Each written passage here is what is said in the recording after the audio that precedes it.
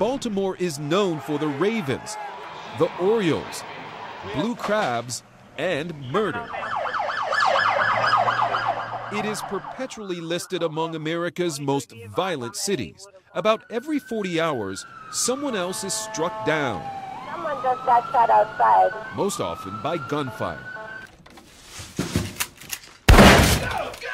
The city's brutal legacy has been immortalized in TV shows such as HBO's The Wire, where gritty, fictional killings are not terribly far from the reality on the streets.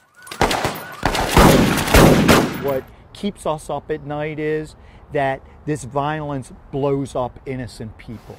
So it might surprise you to hear Police Commissioner Frederick Bealefeld make a proud confession.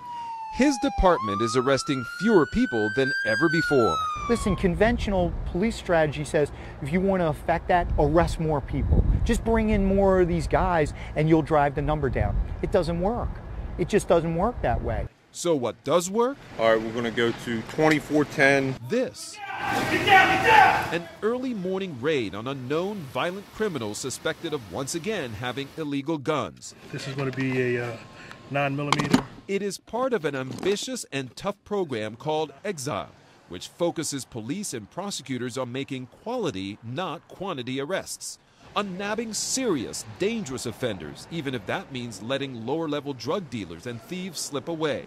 In other words, less is more. So you're saying that mass arrest for all of these different small petty crimes was what? It didn't affect our bottom line.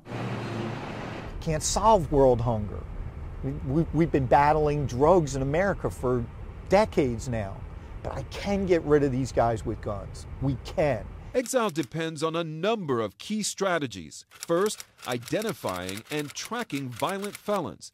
The police have mapped every square block, noting which felons live where, and they relentlessly follow their movements, monitor their friendships, watch everything they do. We're mapping them. We're mapping gun offenders and violent offenders. If it sounds like an infringement on privacy, Mayor Stephanie Rawlings Blake says, so be it. People have a right to know where these individuals are, and the police need to know where these violent individuals are because they are tasked with keeping our neighborhoods safe. So you're saying privacy issues should not be even part of this discussion?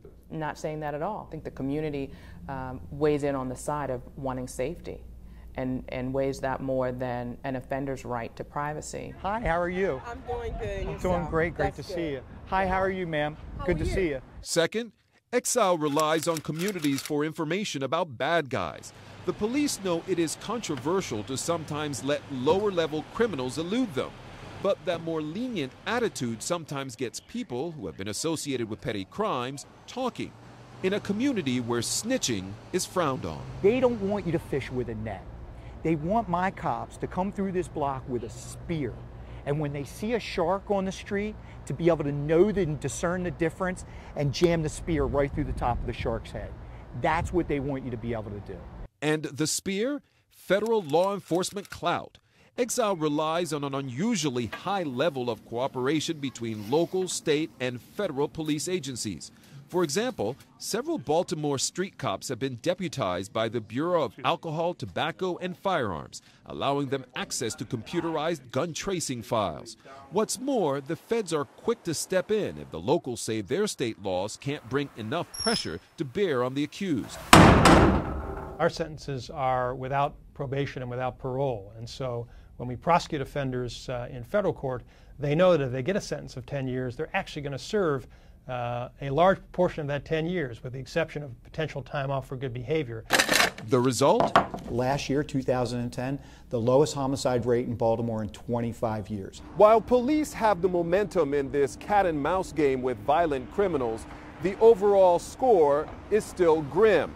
Even as their murder numbers drop, Baltimore remains one of the 5 most violent cities in the country. When we set a 25-year low for homicides, we didn't pop champagne cork and celebrate and tink our glasses together. What we did was we woke up the next morning and started work all over again. Officials know they have many years of hard work ahead, but they also know this. For the first time in almost anyone's memory, the police have the killers on the run.